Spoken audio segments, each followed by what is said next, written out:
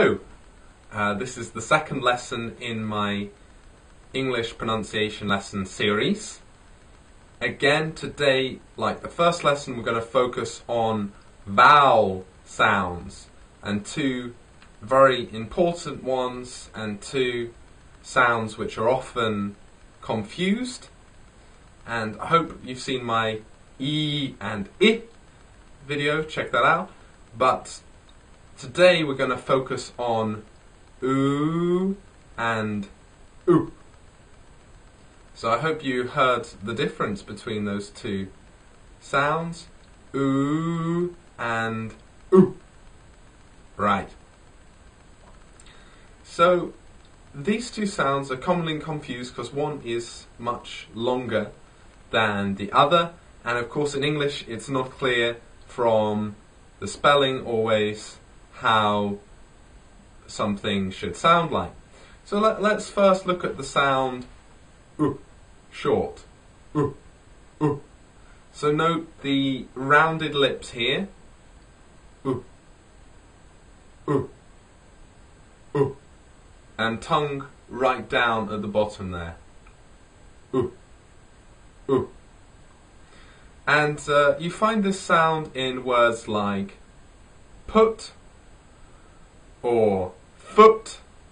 Notice those two O's, which really should be like oo, but in the word foot, it's just that short oo sound. You also find it in words like book, book. Okay, so that's the short sound. And the long sound, ooh. Okay? Ooh. Ooh. So it's actually almost the same as ooh. It's just longer. Ooh. Rounded lips again. Ooh. So, yeah, that's how it tends to go, this kind of sound. Right, so let's think of some nice examples. What about a swimming pool? Where you go swimming. Pool. So, as you see, we had the example of foot with two O's, short, but also pool, two O's, longer sound. So there's lots of examples like that. If you're cleaning, you might have a broom.